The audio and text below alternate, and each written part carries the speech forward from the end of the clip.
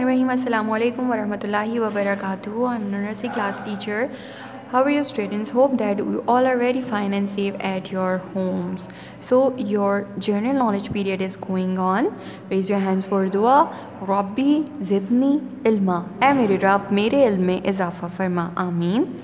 So open your English book. English book में हमारा GK का section है, ठीक है. So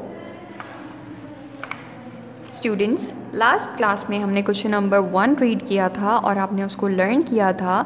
and question number 1 is who is our national poet and the answer is Allama Iqbal.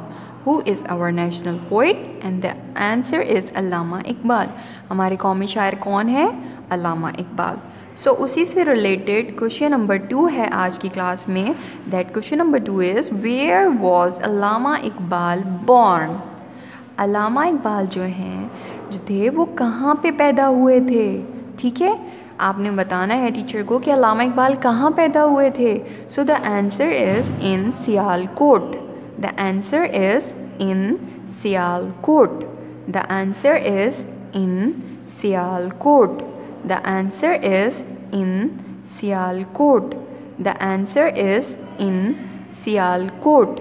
The answer is in Sialkot. The answer is in Sialkot. Question number 2 is where was Allama Iqbal born? In Sialkot. Where was Allama Iqbal born? In Sialkot. Where was Allama Iqbal born? In Sialkot. तो अल्लामा इकबाल कहाँ पे पैदा हुए? सियालकोट में पैदा हुए, ठीक है. सियालकोट कहाँ पर है? पंजाब साइड में. पंजाब साइड जब हम जाते हैं तो वहाँ पर आता है सियालकोट, ठीक है. सो अल्लामा इकबाल जो हैं वो अल्लामा इकबाल जो थे वो वहाँ पे पैदा हुए थे, सियालकोट में, ठीक है. सियालकोट क्या ना सिटी का नाम है, ठीक है. सियालकोट किसका नाम है? सिटी का नाम है. This is all for today's. ये सिर्फ जीके में आपने क्वेश्चन नंबर 2 याद करना है, क्वेश्चन नंबर 1 को रिवाइज़ करना है. Take very good care of your self. अल्लाह हाफिज़.